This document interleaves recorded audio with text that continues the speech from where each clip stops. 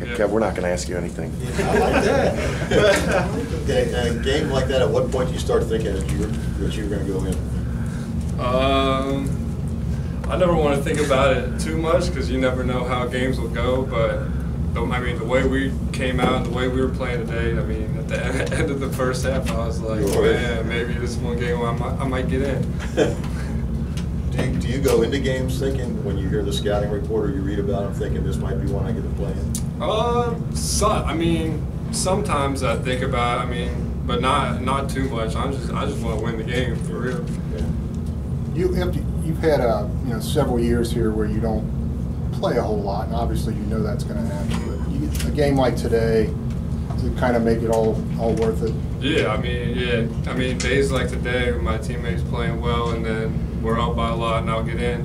I mean, I love it. I think last year against, I want to say Tulane, I got about 6 minutes or something like that too. So yeah, it definitely makes it worth it. Just the first time you can remember thinking at halftime that you might get in? That early? Yeah, I think so. I think we played real well against the team last year, and I was thinking about that too. So. Kevin, what did the scouting report say against this team?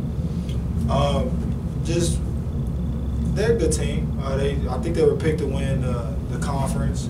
They got 2 all-league players on the team, so it was just basically don't underestimate our opponent. Just try to keep them out the lane. Basically, what we do every day: smother them with defense. It's not necessarily about them. We've been stressing it's more about us, our defense, smothering people, and learning how to win when the shot's not falling. Today, that's what we wanted to do. We put up 50-plus deflections, which is, for us, is like scoring 50 points in the game. So it's very important for us, and we was able to accomplish one of our goals today. You probably don't know this, so I'm surprised if you did, but that's the 5th highest point total in school history that you have today.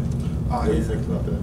Oh, that's awesome, man. Definitely being a senior, but it's more just today I felt that we had a good rhythm. Offensively, defensively, we was communicating, and like I said, we got to our goal, which was 40-plus deflections, and today we got 50-plus, so I can lead the jump with a big smile today. How much of a spark lately have Justin and Trey been giving you guys off the bench? It seems like they provide a little bit different energy when they come in and get things started. Yes, man. Speed and athletic demons, man. Playing against them every day, that's one run and one can jump out the gym. So when they come in and they just do what they do, they start to find their rhythm. Trey's starting to find his points on the floor and improving. So that'll be great for us going deep down in the season now, where people might not expect them to do that, and we need that coming off our bench definitely, defensively and offensively. What would your second 5 do against your first 5? They guys compete.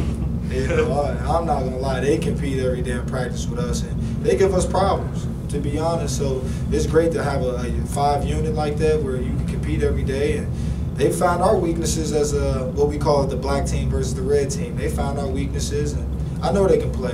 These guys are good, and we expect them to do what they did today.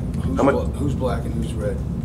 Starting 5 is black. Black, okay. Second 5 is red. Yeah. Would the red team have given you as good a game today as FDU did? No lie, yeah, that'll be a tough game. That'll be a tough game, but that's no knock on FDU, man. That's a great team with great players as well. But those guys come to play, and they got Bearcat syndrome, so they're not going nowhere, man. They're pretty tough.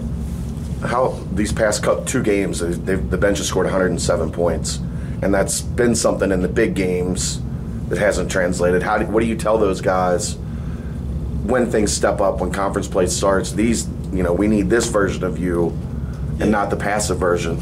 Yeah, it's all a process, man. Just being a player and being an older guy, I understand some of the things they go through. I just tell them to continue to stay aggressive, stay confident. You got coach, you got fans, you got parents. It's a lot on the plate, but I tell them, man, just go out and play like you play in practice, man. Relax. Regardless if the shot go in or not, let's play some defense. Let's do the intangibles, get rebounds, deflections, and hey, the game will work itself out, man. You never know what day you get. Some shots go in, sometimes they don't. But just stay with it, and at the end of the day, our main goal is to win. So as long as we do that, we'll all be happy. What was your reaction? And Zach, I wanted to start with you, just kind of a question for both of you guys. I saw your reaction on the Jacob Evans one-handed hoop throw down. Oh, yeah. Just what was your reaction on that play? I was just shocked because I didn't even really see it. I mean, when I was looking at like towards half court or whatever, and I saw Troy lob it up to him because I didn't even see him coming, and he threw it. I mean, it was a nice play. ESPN top 10 right there. Yeah. You guys see him do that kind of stuff, I know, but to see that happen in a game, Kevin, like that, just what is it like for you as a player, as a teammate of his? Oh man, that get me excited. That get me going. That get the juices flowing when I see stuff like that. So that was good to see. To be honest, we was replaying that in the locker room about 5 minutes ago. So we're gonna be watching that a couple times today. Kevin, I think all 4 years you struggled a little bit in November, and then December hits, and you start to take off. What is it? I mean, where does that come from? Is it just finding a rhythm, or putting too much pressure on yourself? A little bit of both, man. I'm a rhythm player. Just slowing down. I'm just starting to get in my rhythm, man. Understanding my spots on the floor, picking, and also just going out to practice, staying and shooting. Trying to get my rhythm and just learning the game, not taking too much into consideration, but just playing ball and definitely want to win. And now some shots starting to fall. It's little things, man. Little things that you always got to go back and watch. And Coach Davis been helping me with my shot and my technique again. So it's just today I was able to go in and give me some more confidence behind the line. Kevin, you had 15 by halftime, matching your career high. Did you feel going into the game? Were you feeling good about? I go in the game, every game feeling well. Like I said, I don't always depend on making shots. At the end of the day, I want to win. I want to play defense, provide energy, and get some steals and some easy points as well. So when the ball go in, it just honestly take my game to another level and just help me do what I want to do for my team.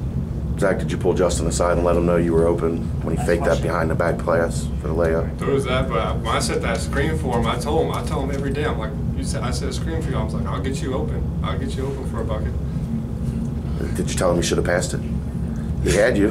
He faked it behind the back. Nah, because he shouldn't have passed it the first time. Because the guy was playing me the first time, so I got into a charge or whatever. So the guy kept playing me both times. So I let him score. Thanks, fellas. Thank you.